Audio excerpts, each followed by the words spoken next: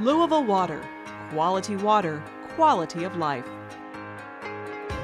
Spring arrives with the Kentucky Derby Festival and dozens of employees helping with the mini marathon and marathon. We served thousands of runners and walkers. This event is the biggest recipient of the Louisville Pure Tap program. Louisville Pure Tap is also a hit at the Taste of Derby Festival, and thousands of children visited with employees and Tapper at the Pegasus Parade preview. Tapper joined his mascot buddies to kick off opening day for the Louisville Bats. And once again, our employees raised the most money and had the best costumes for Battle of the Bounce, a fundraiser for Christian care communities. A golf scramble for the combined giving campaign raises nearly $1,500 for Metro United Way, Fun for the Arts, and Water for People. Louisville Water is recognized as the 16th highest campaign contributor in the Fun for the Arts campaign. President and CEO Greg Heitzman chaired this year's event.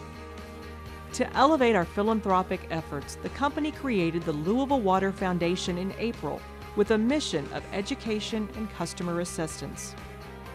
The Young Professionals of Louisville honored Vice President and CFO Amber Halloran for her leadership. Amber spoke to the organization about her career path during an event at the Gatehouse.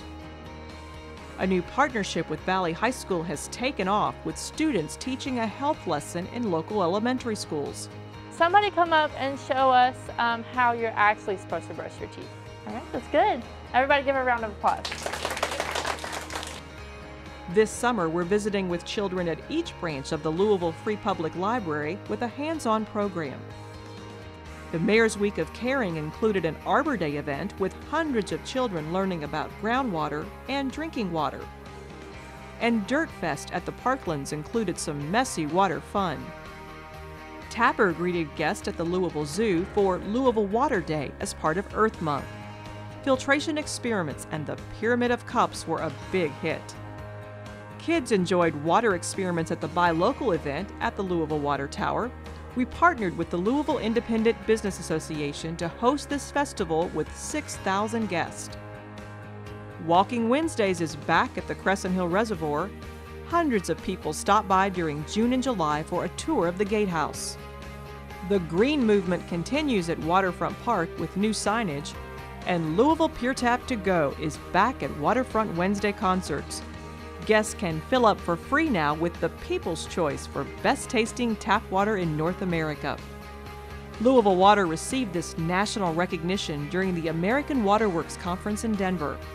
Back home, we celebrated with a Pure Tap toast and a community celebration. Not only the taste, but the outstanding quality of our water was noted by the Partnership for Safe Water during the national conference. The Pure Tap program was a finalist in the Metastar Awards, which honors community health initiatives. And during the summer, it's easy to spot Louisville Pure Tap products: a basketball camp at Hoops, the Taste of Frankfort Avenue, during budget meetings at Metro Council chambers, swim meets, the groundbreaking for the new Ohio River Bridge, a middle school track meet, food truck Sundays in Crescent Hill, and a volunteer cleanup with Olmsted Conservancy.